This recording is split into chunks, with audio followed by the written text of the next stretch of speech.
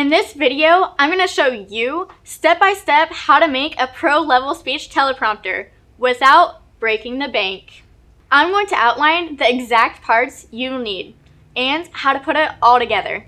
A teleprompter is simple. It's just a transparent mirror at an angle over a display. In fact, it's quite easy to make a professional quality teleprompter if you know how. Hi everyone, it's me, your favorite YouTuber, back at it again with Teleprompter Mastery. I've been making a ton of YouTube videos with teleprompters, and now I'm so excited to share my knowledge with you. Without a teleprompter, my videos would look something like this.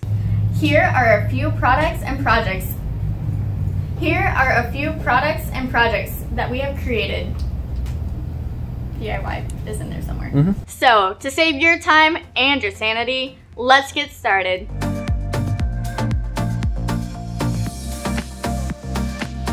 The magic of the teleprompter is the beam splitter, which is highly transparent so you can record straight through it. The reflection of the script is invisible on the backside, so only the speaker can see it.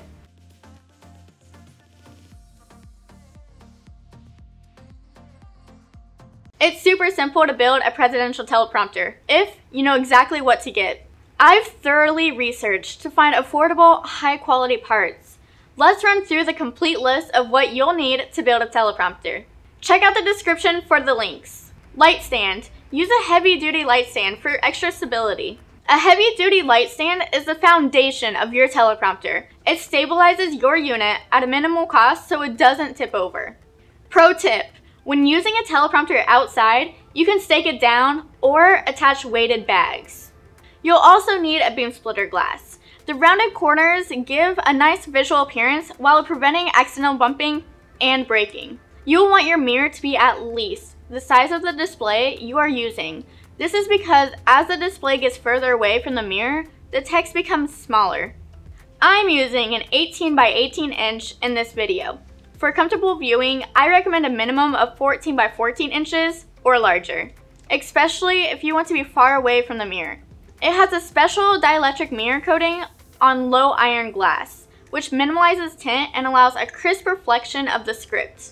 It also has an anti-reflective coating on the backside to eliminate ghosting.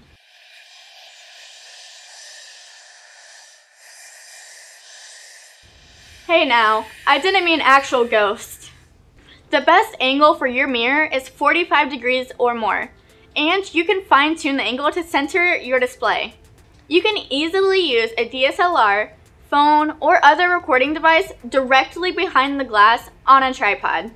A lot of people ask me, how is it even possible to record through a mirror? Drape a black cloth over your camera to block out any of the reflections. Binder clips also help hold the black cloth in place while recording it through the glass. If you also want to put a black shroud on your outdoor teleprompter, you can do that too. You just won't be able to see right through it. You'll want to double down on your cloth to prevent all light from getting inside. To hold the glass, I use a Nikon 7070 window mount, normally mounted on a car or for binoculars. When turned upside down, it's the perfect clamp for a teleprompter because it provides easy adjustability. You can place a tripod with your camera mounted on it just behind the light stand, as close as possible to ensure there won't be any reflections. You can use an Array combo thread adapter to connect your Nikon window mount to the light stand. You'll need this additional adapter to fit right inside of it.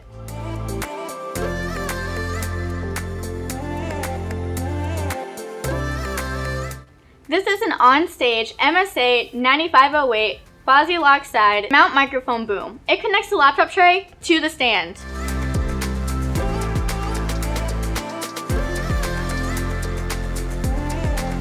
There's also an on-stage MSA 5000 mic stand laptop.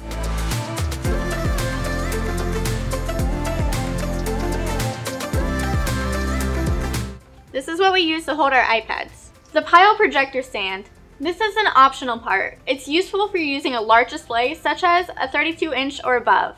Choosing your display. A Samsung TV, which has been a mirror flipped, makes a perfect display for a large-scale teleprompter. Simply press mute 182 power to access the mirror mode from the hidden menu.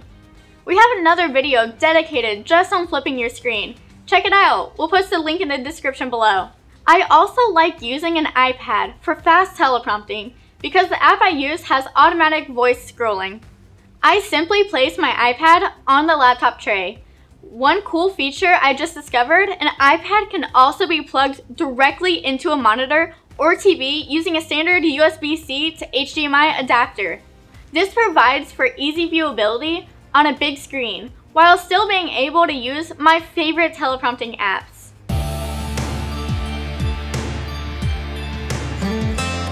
Now that we've gone through all of the parts, let's put this together. We'll start with this adapter, and you have another certain piece that you have to add to it.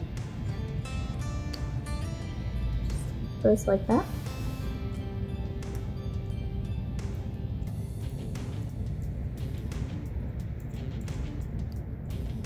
And then you can place either side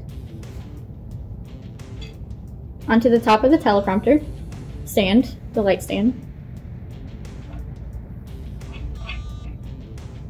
Okay. Make sure it's sturdy. And then you grab the Nikon mount. Now on the bottom, you just place it right on top and just keep screwing it until it's tight. Just turn this knob and then pull them down to whichever height that you want. If you want it to be taller, you can unscrew the other ones, lift them up, tighten it back up, just like that. Now this clamp up here is where you'll place the mirror. So you'll have to unscrew it, and it will open up. And you want to put the mirror right in between these two pieces. So make sure it's centered. And you screw it right back in. This will not break the mirror, so you want it tight. Now, you use this knob right here to angle it. So you have to twist it, and it'll go down. And then straighten that out. Just like that. And you'll want your mirror to be eye level. So for example, for me, I twist these knobs down here and bring it up probably to about right there. Because you want the center of the mirror to be eye level.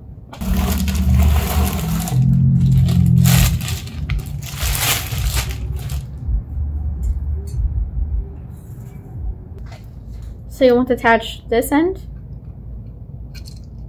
right here.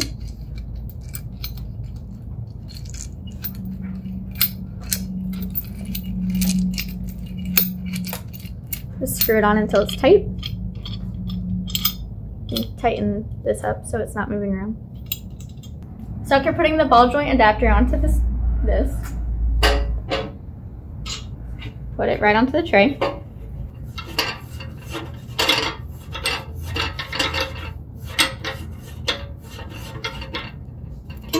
So it's nice and tight. You can use this little wheel to tighten it, but I don't need to. And then you have your tray. You can angle it just like that.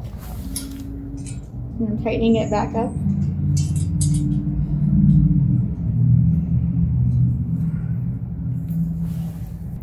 Now you can use this. It should be right there.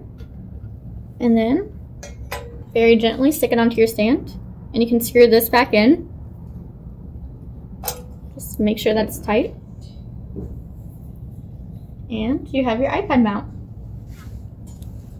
Now you can adjust this anywhere on the light stand. So say I want to put it up here. I can put it right up here, and then I can screw this right back in to hold it in place. So what this is doing is that it's tightening it. So you want to angle it right there. Then you can take your iPad and place it right on the display. And you can angle it, you can move it, you can do whatever you need to do. But normally you want to have the iPad right in the middle. The assembly takes 60 seconds or less. That's it. You can give a live speech in seconds. Okay guys, let's see it from the other side. Trying to put the recordings into something coherent was a real struggle. So to organize my videos, I would always speak the headings and structures and everything. That way it helps my video editor. So there you have it, my complete guide for how to make your own presidential teleprompter. I really hope you enjoyed learning about how to make a presidential teleprompter with me. If you found this video helpful, be sure to like and subscribe. Any questions? Leave them in the comments below or send me an email. I'm excited to hear about your teleprompter projects. Okay guys, I gotta go, but thanks for tuning in and I will definitely see you in my next video.